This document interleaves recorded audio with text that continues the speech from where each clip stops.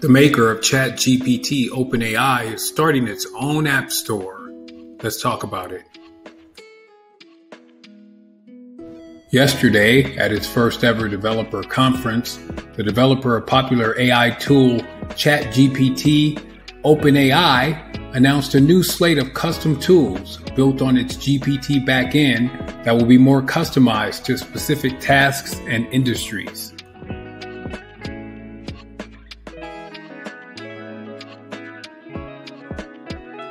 In the coming weeks, these AI software agents, which OpenAI refers to as GPTs, will be accessible through an upcoming GPT store.